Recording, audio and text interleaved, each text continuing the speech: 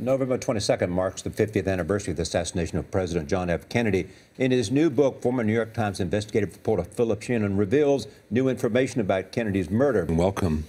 Two quick questions first. Is it your belief, after all that you have done, that the Warren Commission was flawed, but their conclusion was right?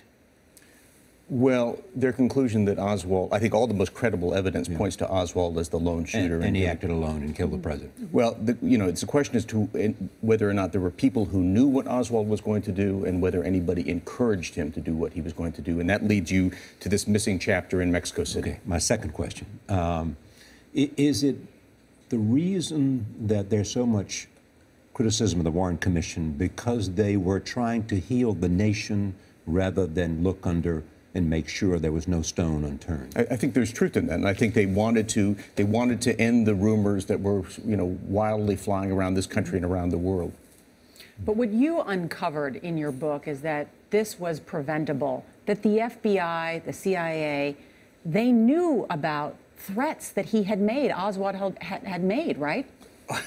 The most jaw-dropping document I think I found in the course of this research is in June 1964, in the middle of the Warren Commission investigation, J. Edgar Hoover writes to the Warren Commission and says, listen, the FBI has learned that while Oswald was in Mexico City, he made the statement, I am going to kill Kennedy. This document then disappears. The Warren Commission never sees it. Made the statement to who? Made the statement apparently in the Cuban embassy in Mexico City. So that meant that people in Mexico City knew that Oswald was talking openly about killing President Kennedy. But the Warren Commission was never told any of that. And just to point out, he was angry because he was trying to get a visa to Cuba. Right. And apparently he blamed President Kennedy for the, the diplomatic mess between Cuba and the United States that was preventing him from getting to the land he wanted to see, which was Cuba. You connect the dots, and one of the other jaw-dropping details I thought was the number of documents that just disappeared, like this last one. His autopsy burned. The guy who conducted the autopsy, the doctor, put it in his fireplace that night. Why? Well, the big theme of my book is the destruction of evidence. But on the night after the autopsy, the night after the assassination, the doctor who conducted the autopsy goes home and he pushes into his home fireplace both the original autopsy report and all of his notes from the morgue. He would claim later this was because they were stained with the president's blood, but you can see where there's a concern that there was something in there that he didn't want to share. And he said it was his decision and his decision alone. That's what he said. Yeah, but we will never know. We will never know. It's also very interesting that you said that there were so many people who claimed that they had information that they really didn't have. The cover-up with the FBI even, that J. Edgar Hoover always refused to say the words, I don't know. Right.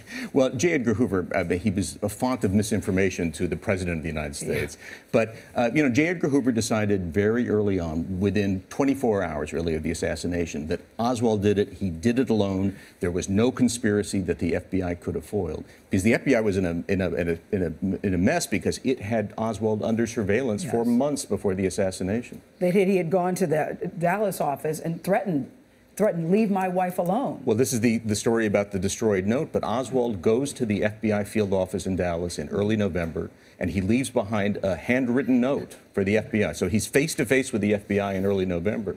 And after the assassination, FBI agents in Dallas destroy that note. They tear it up and flush it down a toilet. So we'll never know what Oswald wanted to tell the FBI in early November.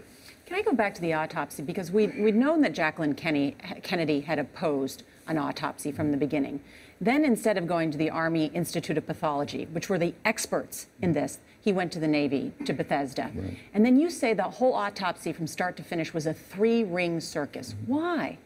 Well, you have this problem that Navy doctors are much less able to deal with autopsies involving gunshots because sailors just don't get shot as often as soldiers do. So they really weren't as well prepared for this autopsy as they should have been. It should have been done at the Army where they would have been able to do a better job. What was in the final report in the autopsy that leads people to question its authenticity or validity? Well, many things, including the fact that they got the location of the bullet wounds wrong. Yes. Right. And that led to many of these conspiracy theories. Right. I mean, the head wound, the wound that killed President Kennedy, it was apparently wrong by 4 inches. And on a human head, 4 inches is a pretty big bit of real estate. And despite your 5-year investigation, we still don't know why President Kennedy was shot by Lee Harvey Oswald. No, the Warren Commission ducked the question of what his motives were. Philip Shenon, incredible reporting and great book. Thank you so much for joining us. Thank you.